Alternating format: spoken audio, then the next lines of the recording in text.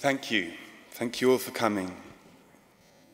Where I come from, in the tradition I was brought up in, this is the festival of Easter. It's the festival of rebirth, of new beginnings, of rediscovering the vital, unstoppable life force that powers this planet. So it's an extra special time, I think, to be gathered here together, thinking forwards, remembering backwards, and coming together in the present to find new ways to rise to the challenge of living today at this unprecedented time.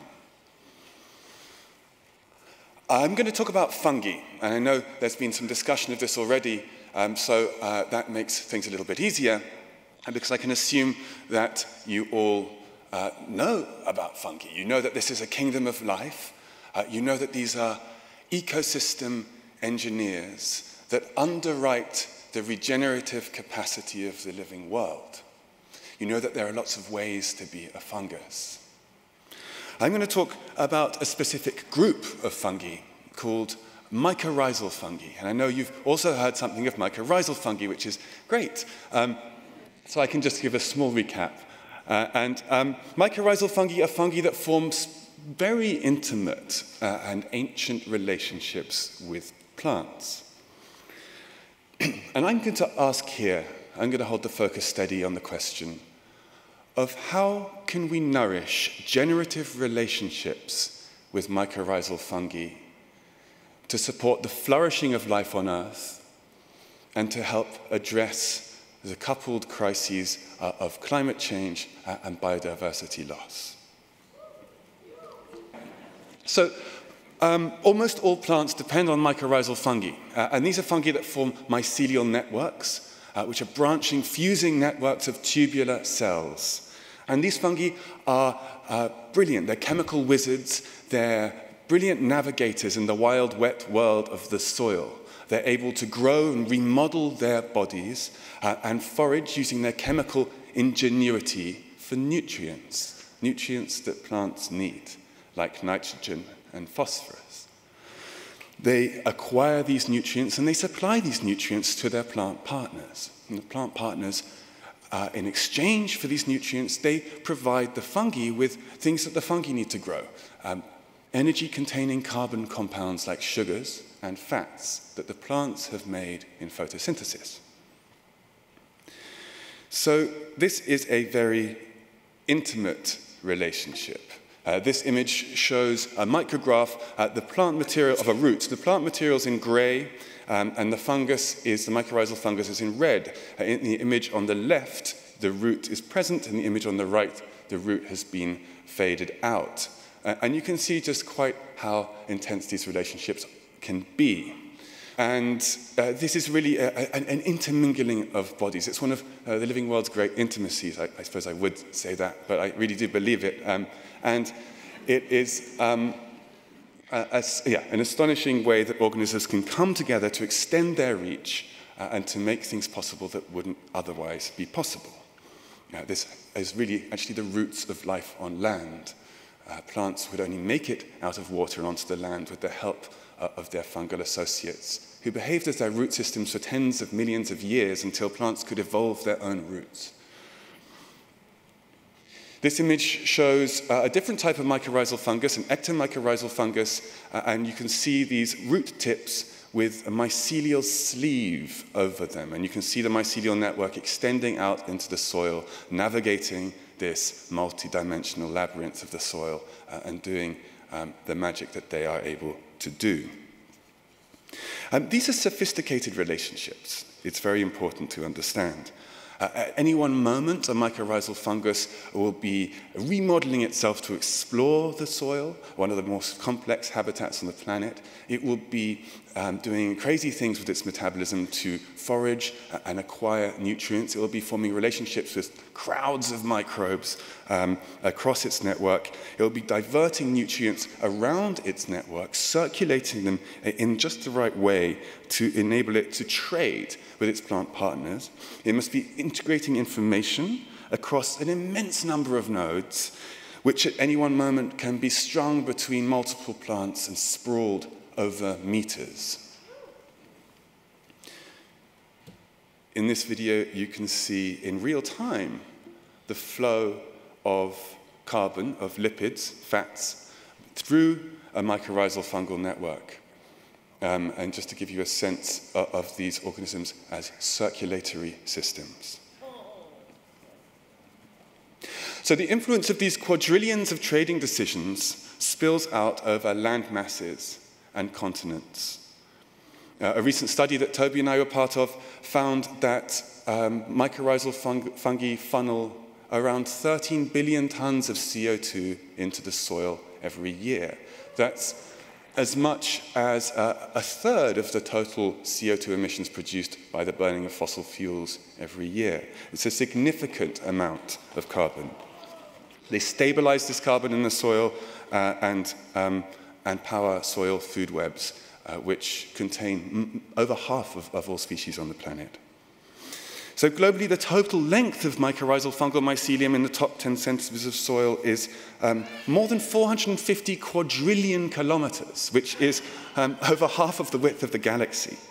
These organisms are stationed at a vital point in global carbon and nutrient cycles, and they make up one of the circulatory systems of the planet, an ancient life support system that easily qualifies as one of the wonders of the living world.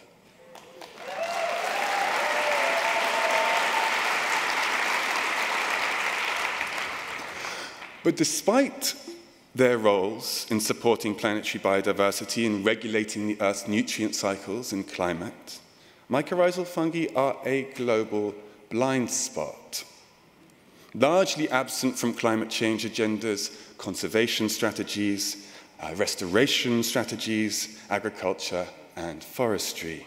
And this is a problem. It's a problem, first, because mycorrhizal fungi lie at the base of the food webs that sustain much of life on Earth and make a key lever in planetary ecology. And yet, hardly anyone is touching this lever. It would be like trying to perform life-saving surgery without taking into account the circulatory systems of our bodies. It's a problem for another reason. What we are blind to, we tend to destroy. The destruction of underground ecosystems accelerates climate change, biodiversity loss, and what's more, when we disrupt these communities, we destroy an ancient library of solutions that fungi have evolved to rise to the challenge of living. We have no idea how many of these solutions might prove vital to life on Earth moving forward. When mycorrhizal fungi suffer, so do the organisms and the ecosystems that depend on them. So, back to this question. How can we nourish generative relationships with these ancient life support systems to support the flourishing of life on Earth and respond to climate and biodiversity crises?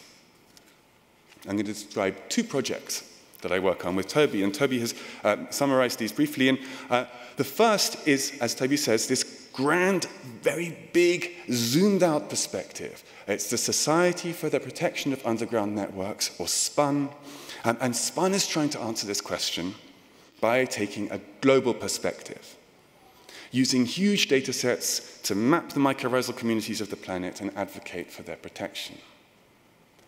The second approach zooms all the way in. We use advanced microscopy, robotics, machine learning tools to look inside mycorrhizal fungi to try and decode the flows and behavioral dialects of these living sensing networks. In both of these projects, we are seeking partners and funders and collaborators and resources, so if you do feel moved, please do get in touch. You can find various ways to do it on my website. So one of the ways we can form relationships with these ancient life support systems is by stopping destroying them. And SPUN's work is trying to facilitate this. There are lots of threats to underground ecosystems, despite the fact that we think about them less than we should. Deforestation, desertification, over-application of industrial agricultural chemicals like fungicides and fertilizers, over-ploughing, any number of things, the list goes on. The combination, the result of all of this combination is that, based on current trends, 90% of the Earth's soils will be degraded by 2050. So SPUN is an organization working to map and protect mycorrhizal fungal communities, and in doing so find ways to harness their power to help mitigate and adapt to climate and biodiversity crises. Why map? Well, one of the reasons is that we know very, very little about who lives where underground. We have maps of ocean currents, we have maps of global vegetation, we have maps of global climate. We don't have maps of mycorrhizal fungal communities. This limits our ability to monitor and to protect these key underground ecosystems.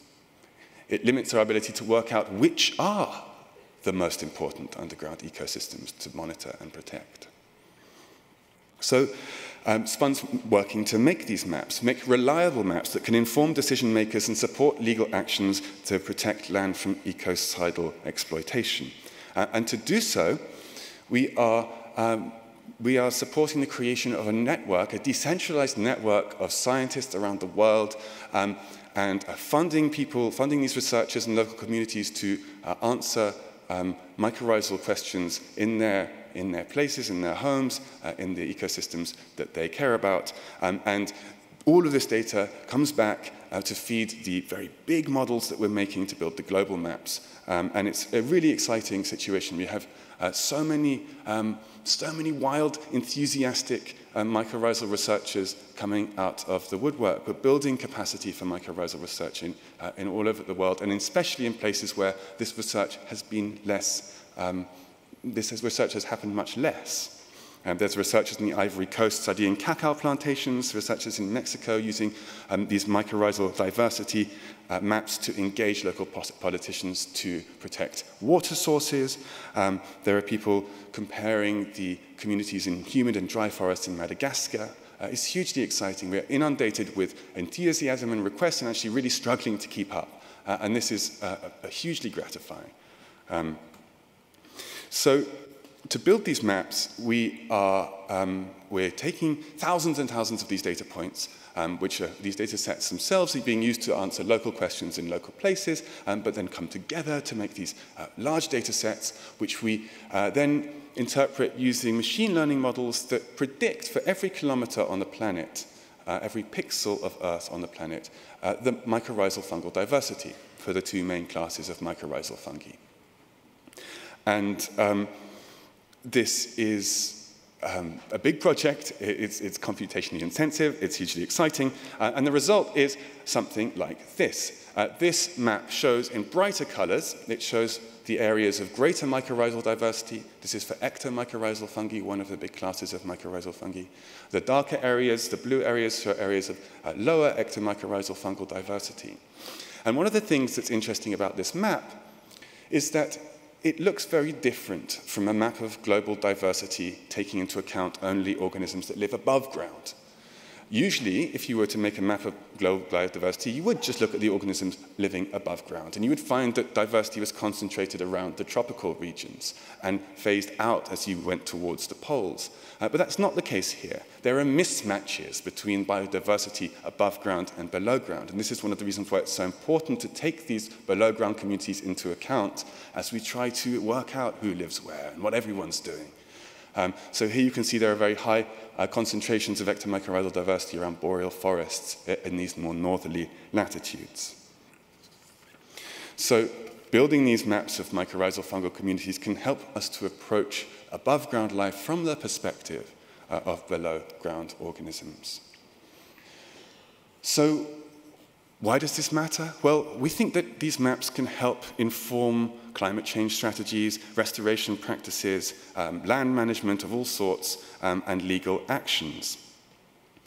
These maps reveal that over 90% of mycorrhizal fungal hotspots are currently falling outside protected areas, which means that they're at immediate risk. It shouldn't surprise us. No, we have not been taking them into account when we've prioritized our areas for conservation, but this is nonetheless a little shocking and certainly worrying.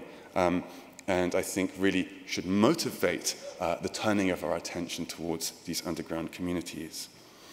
So we're trying to quantify these threats, and we have. And here is a map that shows what we call an integrated threat index, combining different kinds of threat to mycorrhizal fungal mycorrhizal fungal communities and underground ecosystems. The bright areas are areas of high threat, the darker areas, the bluer areas, are of lower threat. And then we can integrate the threat to mycorrhizal fungal communities with mycorrhizal fungal diversity, and that's what you see here. So the brighter yellow areas, if you look at the top left, you'll see a little key. So the brighter yellow areas are areas of high diversity, which are currently under a high level of threat. The greener areas are high diversity under a lower level of threat. And the brighter red areas are low diversity areas under high threat. And the darker red areas, the low diverse areas under lower threat.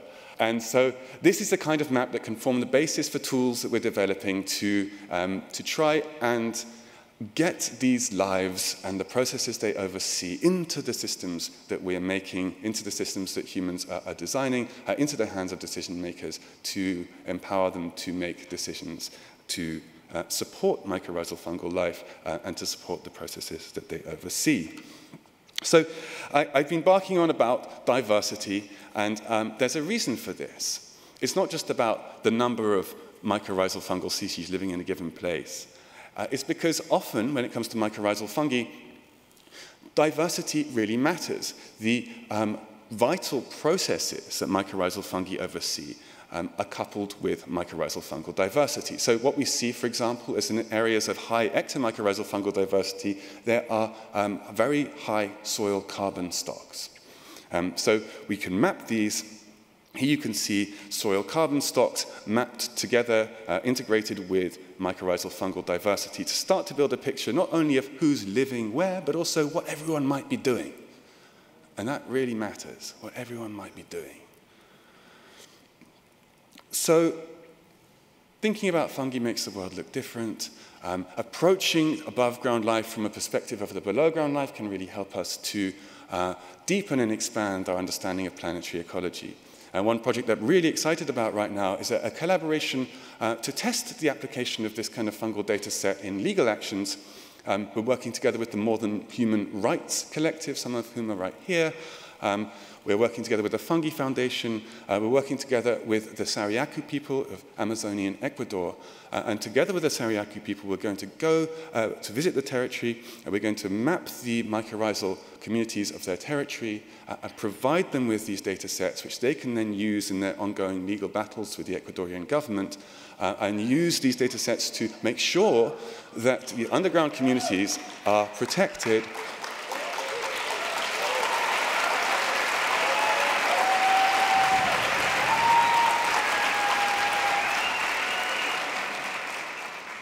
because so much of the threats that these ecosystems face is from mining, which explicitly destroys the underground.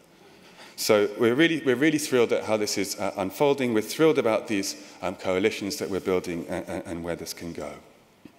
So the second part I wanted to discuss is how we might form high-functioning relationships with mycorrhizal fungi by understanding how they do what they do.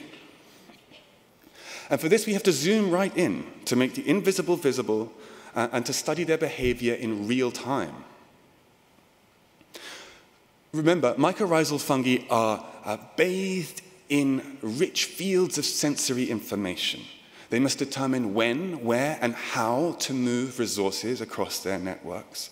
They must integrate myriad data streams across billions of nodes in their networks. These are complex information processing systems, solving non-trivial problems on a moment-to-moment basis, and we have no idea how they can do what they do to achieve the astonishing feats that they achieve, right? These ecosystem engineers. So in Amsterdam, with Toby's lab, the lab of Tom Shimizu, a key biophysicist, collaborator, and amazing teams in these labs working to decode the language of fungal information processing to allow us to ask how fungi are able to coordinate these flows to make decisions, to process information, and how to do what they do. So to do this, we have a custom-built imaging robot. You can see it here. This is generation 1. We're working on generation 2. This robot allows us to quantify both the architecture of the fungal network, so the branching patterns. You can think of that as the map of the roads in a city, but also the flows within the network. So you can think of this as the traffic movement on the roads within the city. And we need to know both. Because it's in the flows that they're encoding information, but they're only able to do that by creating the network and remodeling the network within which that information is flowing.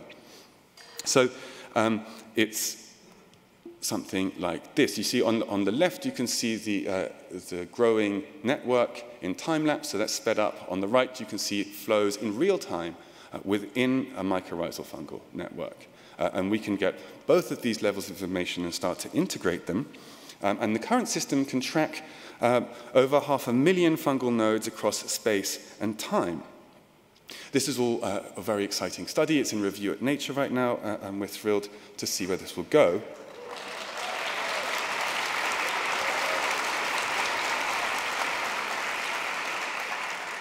But I really want to show you these videos of these flows and invite you to look at this. So look at the way, this is real time. And if you were the size, if you could fit inside the network and ride on these flows, it would feel like you were traveling at about 40 kilometers an hour. These are rapid flows of carbon and nutrients. They're changing direction. They're going in the opposite directions at once within the same section of pipe. Crazy things are happening at these branch points. And it's really quite wild. You know, we get together in the lab, and here's a video we love. We get together in the lab and sit in darkened rooms and look at these videos like children and just pulling our hair out. It's like, how are they doing this? Look at this. You see, there's a blob at that junction in this video. It's going up the right-hand branch now. Watch it. It's going up the right-hand branch. And, no. It's going to come right back down. And what's going to happen? Oh, God.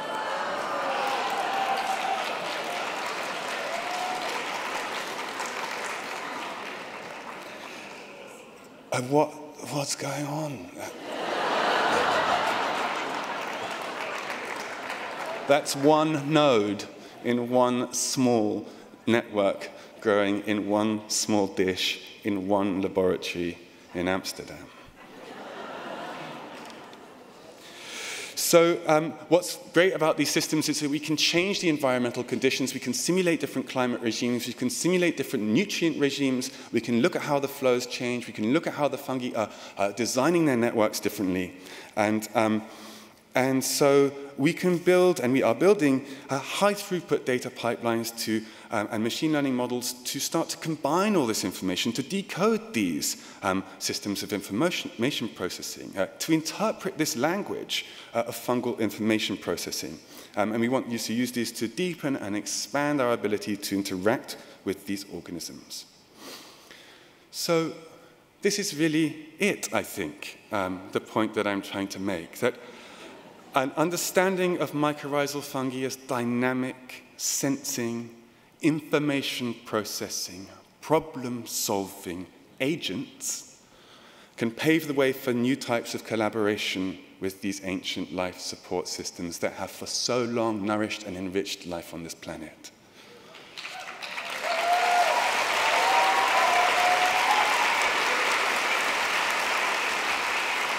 These organisms are indispensable partners for humans as we navigate this time of crisis and transformation and look forward to the future of life on a damaged planet. Thank you.